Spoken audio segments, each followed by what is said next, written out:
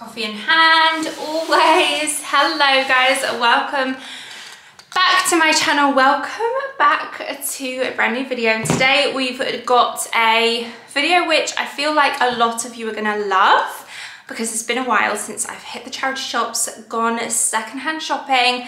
I did almost contemplate maybe putting in an order on Depop or eBay or something like that, but you know what? I think I'm just gonna go hit the shops today, bring you guys with me, see what we can find. I've got a list of things that I'm keeping my eyes peeled for. Oh my god, this coffee, it's just the best. It's one of those Starbucks chilled, you know, you can get from the supermarket, the chilled drinks. They do a bigger version now, the caramel macchiato. So this is what I'm drinking today. I'm thinking of going to an antique place first, which is, it's near Stockport. It's called the Vintage Emporium, I think it's called. That's more of like an antiques place, which isn't necessarily cheap, like not like bargains, but I do find that antique places have some beautiful furniture items, some standout pieces, quite a lot of antique brass, which is definitely something that I want to incorporate within this home in keeping with the Edwardian theme of this property. If you're new to my channel, firstly, hello, welcome. We are renovating our house currently. We have builders downstairs as we speak. Upstairs is done, bar a few little snagging things, but apart from that, upstairs is done, downstairs is yet to be done. It's currently being done. Hopefully before Christmas we'll be done. Our aim is October. We'll see how close we get to that. But yeah, so we're extending our property. We're also renovating the basement currently. So I've got lots of shopping to be doing.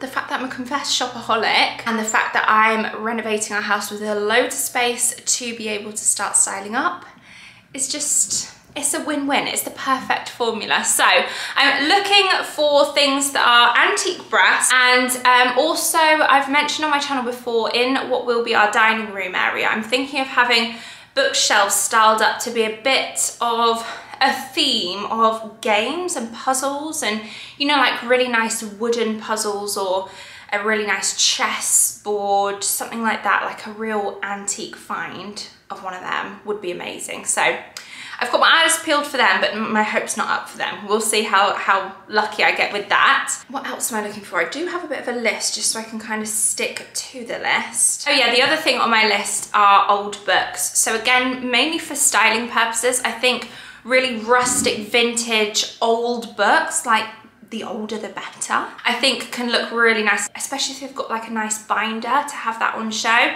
Failing that, I think it's a really nice styling tip to be able to pop books, hardcover only, books kind of stacked up and then turn them around so you can just see the pages, especially if you have a bit of a theme of neutral running throughout your house like I do. Then obviously you've not got like a garishly looking bright pink and blue on display. And then of course another tip, hard-backed books with a cover. You can flip the cover so it's white on the inside, put that on the outside, and then it's like all gonna be white stacked books. So anyway, they are the things on my list of things I'm keeping my eyes peeled for, and of course bargains, because always on the hunt for bargains. And speaking of bargains, we do have a sponsor for today's video. Very kindly, Cherries have partnered with me on today's video. If you've never heard of Cherries before, I'm about to share with you exactly what it is, but I'm sure regular viewers will know what it is because I rave about it all the time. I'm gonna just screen record my phone and show you exactly what it is on my actual phone. So once you've opened up the app, you've got this kind of main home page with lots of like areas if you wanted to have a look. You can see here, there's the new this week. I always check out this section just because I think you can find some amazing new finds, and the best things tend to go quick, so you have to be quick. Then another section I like to look at a lot is the homeware section, where they've got some lovely new items. If I share with you here on my account, I do have team buying, and you can see here that I've got 3.5 hours to be able to pop in an order and earn 5% Cherries cash. Let's see if anyone can spot their name here. Anyone spot their names? I will leave a link in the description box where you can get cherries, and there's a discount code as well. In fact, there's 2, because if you're brand new to cherries, you can get 25% off your first order with the code Freya25 and free shipping. And if you are already an existing customer, then you can still benefit from that free shipping with the discount code FreyaFree. Happy shopping, guys. Let me know what you pick up. I'm going to share with you now some of the items that I've picked up. Also, can you see in the background here, big H&M box? That's hopefully my video coming next, so stay tuned for that. Ooh, these boxes are way too heavy for me to be able to have them nicely in frame. First things first, Easter category.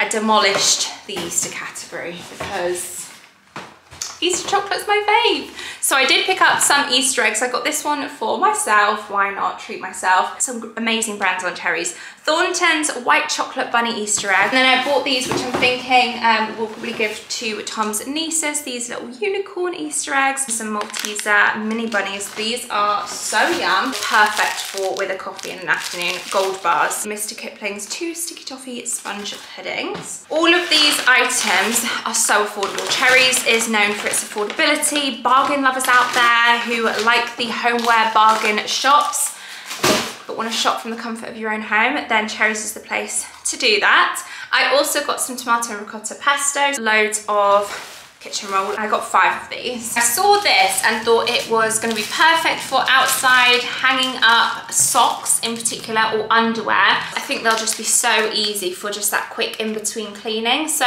for windows in particular, or mirrors, like in here for instance, this big window mirror, one in a bathroom, one in the bedroom, so that I can always have them to hand. 5-in-1 household wipes, antibacterial. I got this for in my car just to be able to have my phone accessible. Always get my bin bags from Cherries as well. These are really good if you are a pet owner like me.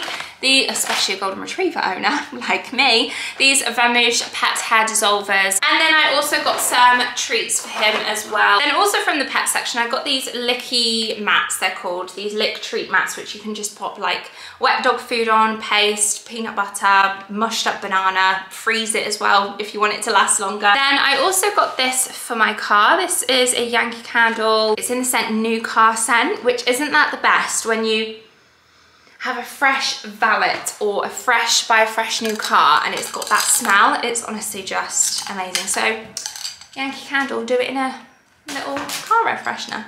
Then I also got a load of these sticker hooks. Some tea lights. These are really good because they are 8-hour burn time. Oh, I also got another one for Tom's car because he actually does have a new car. Then I got these for the house. These Febreze and Be Pure plugins. I have a couple already, but I thought I would grab a couple more. And then I saw this scent, which is one of my favorite from the Lenore Unstoppables, this Lavish scent. Toothpaste, to soak Radox Therapy bath salts. Little reminiscent of maybe like a H&M home or a Zara home thing. It's like the kind of donut round circle vase type thing. So I got this one in black, but I also picked up, just to show you, the fact that they do it in white as well. So let me know which you prefer. Do you prefer the black or the white?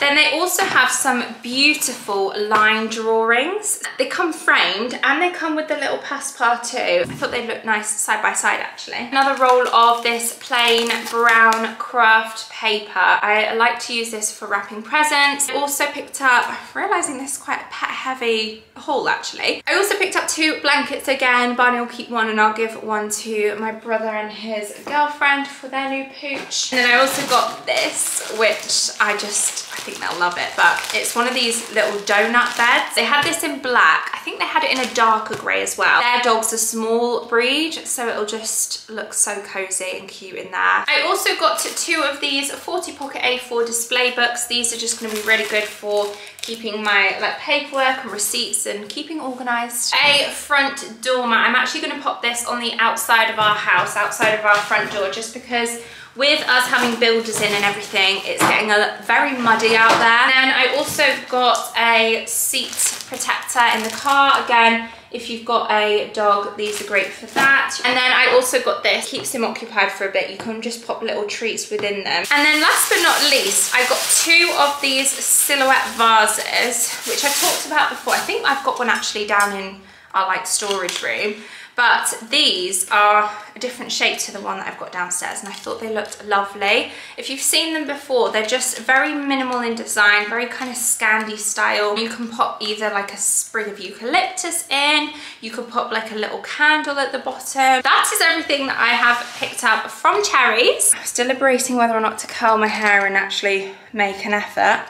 But to be honest with you, it's quite warm out today, so I feel like hair up is the way to go. Let's get our shop on. I'm honestly so excited. I feel like it's been so long since I've been secondhand shopping. The main place that I'm going to are the Vintage Emporium in Stockport, probably Didsbury. I'm gonna go to a few charity shops in Didsbury, I think, and then that might be it. So yeah, let's get on the road. Well, let's finish my coffee first. Priorities. And then I'll deal with putting the Cherries bits away later on. That's always something that I end up doing. I just film a haul video and then I'm just like, see ya. I'll worry about putting you guys away later. Can you hear the builders? So much going on right now. Look at this. Window open, what an absolute treat. Also, other top tip, just before we set off, always take a little tote. I've got my Girl and Muse tote bag today. And look, I've got my little contraption here, which is pretty cool. So it just fits perfectly onto my vent that I just got from Cherries. And then we can pop this on as well. My little Yankee Candle smelly. Oh my God, oh, that smells so good. Ta-da!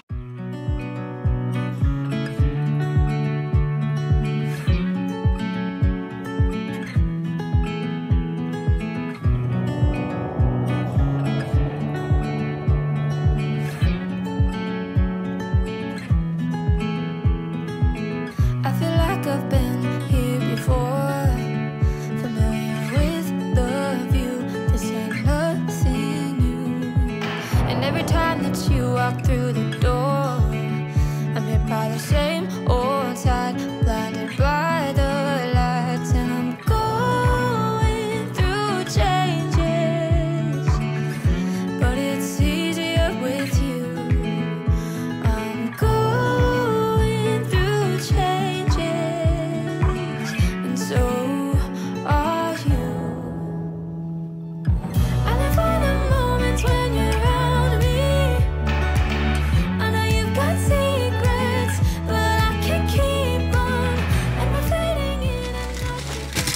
I've treated myself to, let me just put the windows down. Wow, it is definitely spring. It's lovely. Anyway, yeah, I tried this. This is a strawberry acai. It's got a bit of a fizz to it, I think.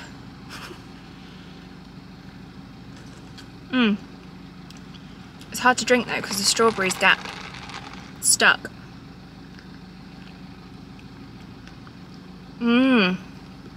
Sweet. I was after a cool lime refresher. They didn't have any lime yet. And before I went past Starbucks, grabbed myself a Greg's sausage roll. After a very successful morning. I am so happy with everything that I got. I've got a couple more shops that I want to head to before heading back home. I was planning on meeting some friends to do some antique shopping today, but plans changed, and I thought, well, I'm still gonna get out and still go. But to be honest with you, I think I've got a bite on my eyebrow. It's really itchy. Really random place to get a bite. But to be honest with you, I quite like a solo shopping trip. I feel like you can go at your own pace. You're not holding anyone up. No one's holding you up. You can go where you want, when you want. But anyway, I'm gonna eat this, head to a few more shops, then head back home. I do actually have one item which I spotted a while ago now. I did a little DIY on, so I'm going to include that within today's video because that's one of my favourite recent purchases that I found in a charity shop. I know it's nothing new, but it's so good to see you.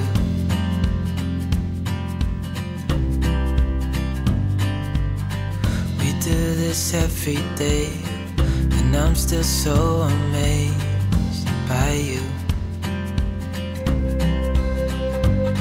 So hold me tight through the night.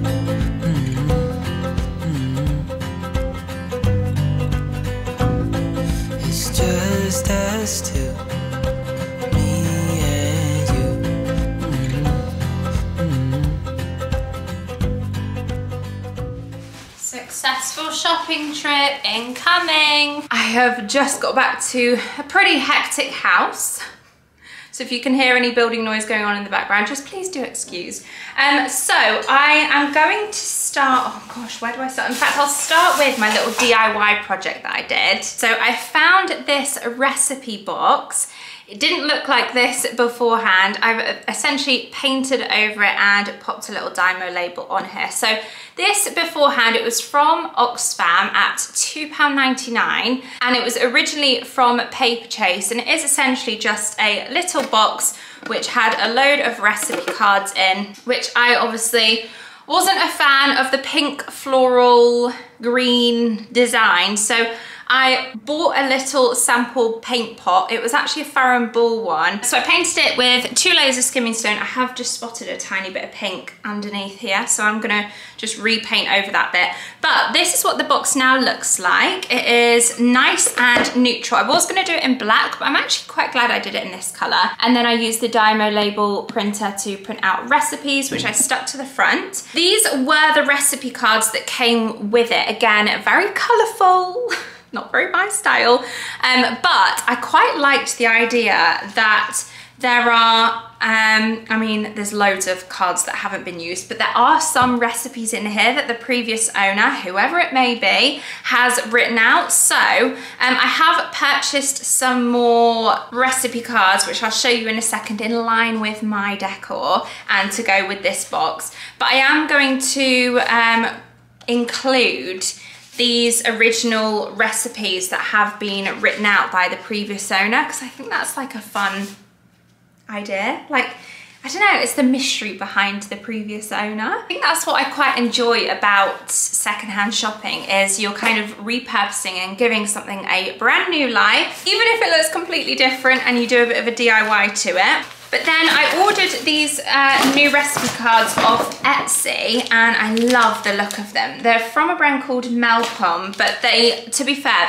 Etsy had loads of templates and loads of different recipe card designs that you can just print off yourself from literally just £1 or 2. So, and then obviously you can print off as many as you like on whatever paper you'd like. But these are the ones that I went for. I'll show you them a bit closer up. Let me just remove this so you can see what the recipe cards actually look like.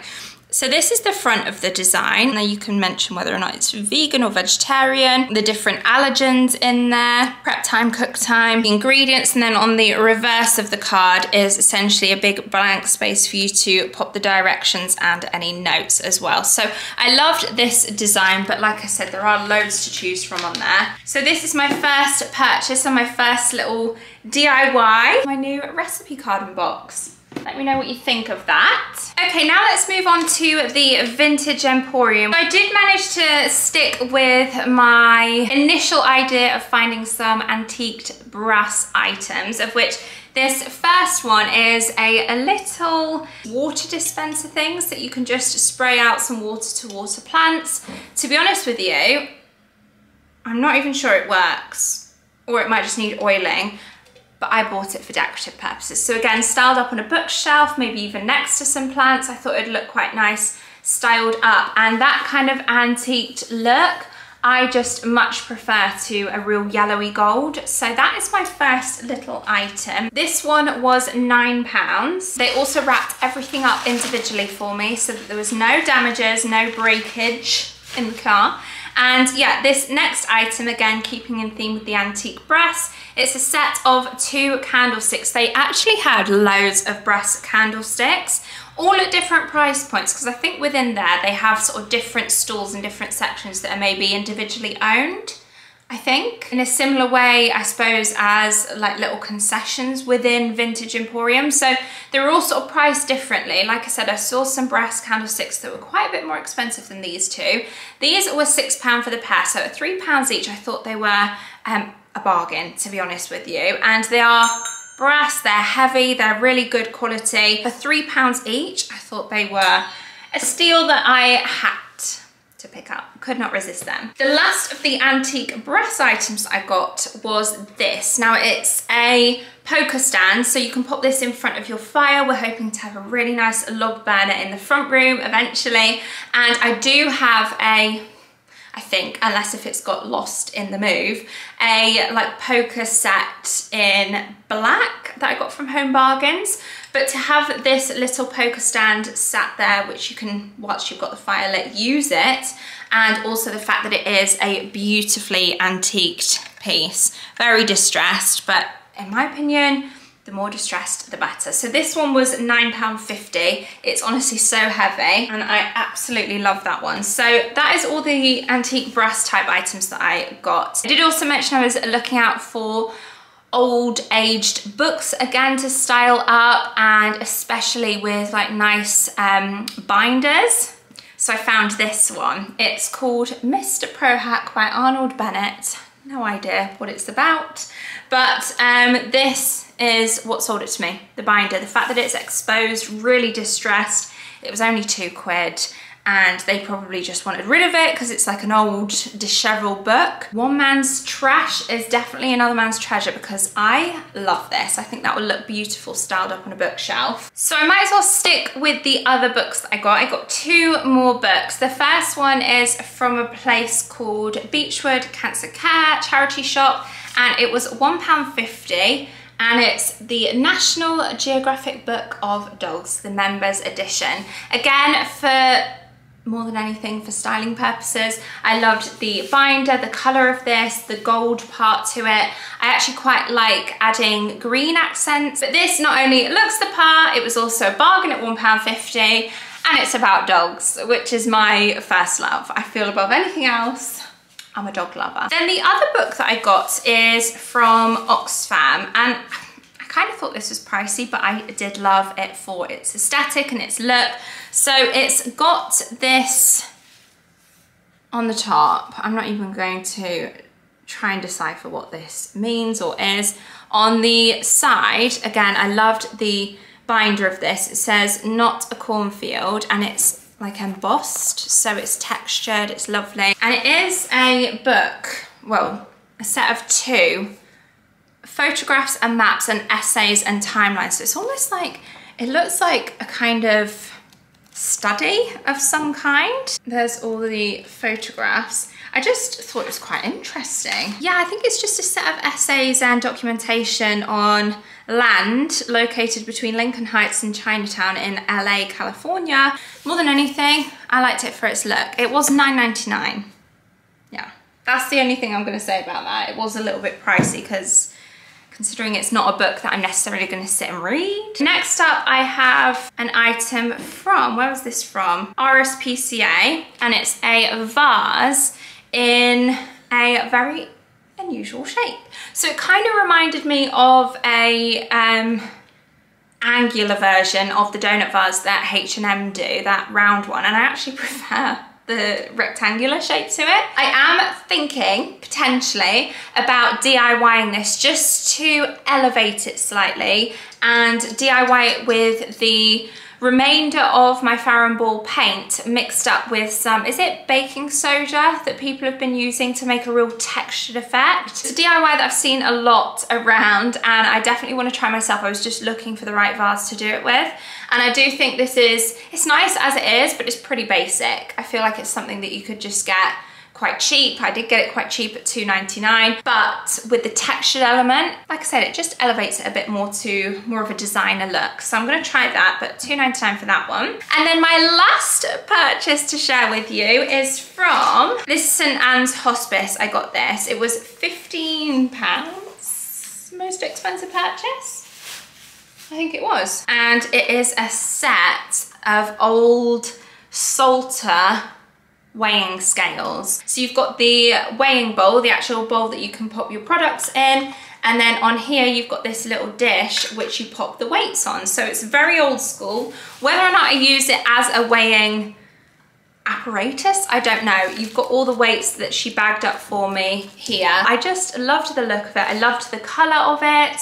So £15, yeah, it's pricey, but actually I think it's a steal. So I'm really, really happy with that purchase. Of all of them, it's probably one of my favorites. That and my little DIY recipe box that I've done with my recipe cards, which I'm going to write some out today. So that is everything that I picked up. I hope you enjoyed coming with me on my little shopping trip out and about and discovering some treasures. Let me know which was your favourite item that I picked up. And of course, as always, thank you to Cherries for very kindly working with me again. Don't forget to take advantage of those discount codes. Thanks to you guys for watching today's video. Hope you enjoyed it, and I hope to see you all very, very soon in my next one.